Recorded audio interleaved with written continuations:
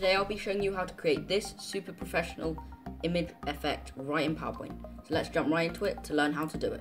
So all we need to do is open up a new presentation in PowerPoint, change the layout to blank and insert our picture. I'm just going to use stock footage because I don't have a specific picture that I want. And I'm just going to choose this image right here, as that was what was shown in the preview. And now we can get around to formatting our picture.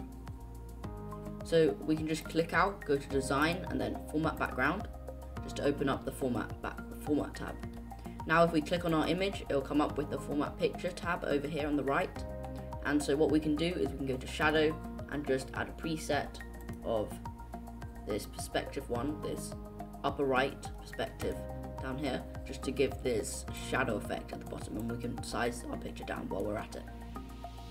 So this is mostly all that we want. We're just going to turn up the blur one more, so it's 7 points, and we can turn the transparency down to 50% to make it a dark shadow. And we can change the angle to 100, 300 even. So now we can add the perspective sort of thing, which is in the 3D rotation down here. So just click in 3D rotation, go presets, and then we're just going to choose this one right here just to make it. This one is, by the way, perspective contrasting left. It's found over here. So that's good.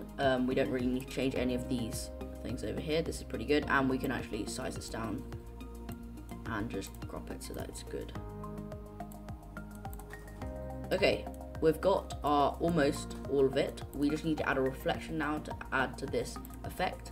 So what we're going to do is we're just going to go to reflection, which I bet you guessed, and we're going to choose a reflection of the first reflection over here, which is the first one over here, and we have our final image effect. But don't go away, because you really want to learn how to do this isometric picture effect if you like these picture effects and stuff, to really upgrade your PowerPoint to the next level.